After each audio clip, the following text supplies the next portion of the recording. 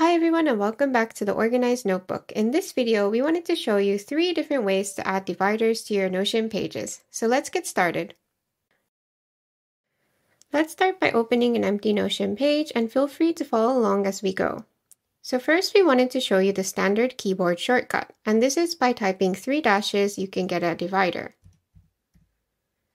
The other way to get a divider is by typing slash and then divider, and then choosing divider. And as you can see, you can layer many dividers as you wish, but this is just the standard divider so that it only comes in one color and it's quite thin.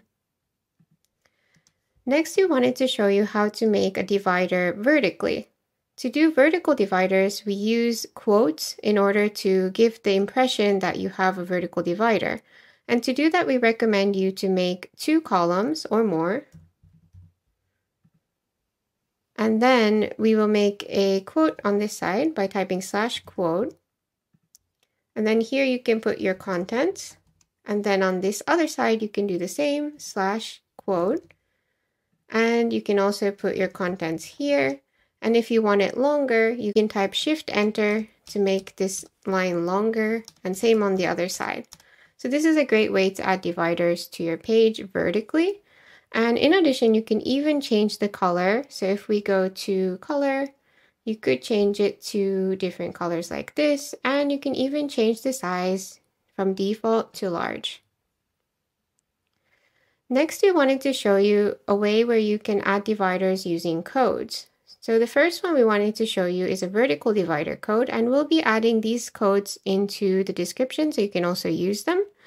And you can copy and paste this code to immediately get this divider, but sometimes it's a little bit buggy, so we recommend that you do slash and then equation and choose inline equation, and then we're going to just copy and paste this part that's not in the dollar signs.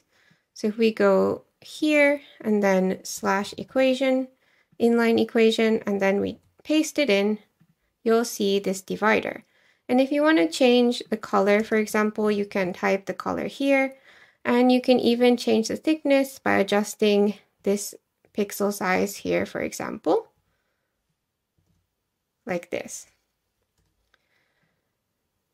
So the next one we wanted to show you is a horizontal divider. And again, we recommend you to use slash equation to get the equation, and you'll be pasting in the part inside the dollar marks.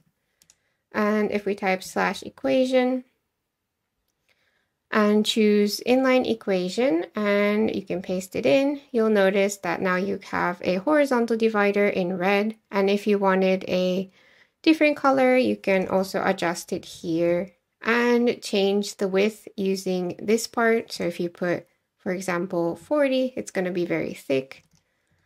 So that's how you can use a horizontal divider using codes. So that's the basics of using dividers in Notion. We hope that this was helpful for you. Let us know if you have any questions, comments, or anything that was confusing in this video, and we hope to see you in the next one.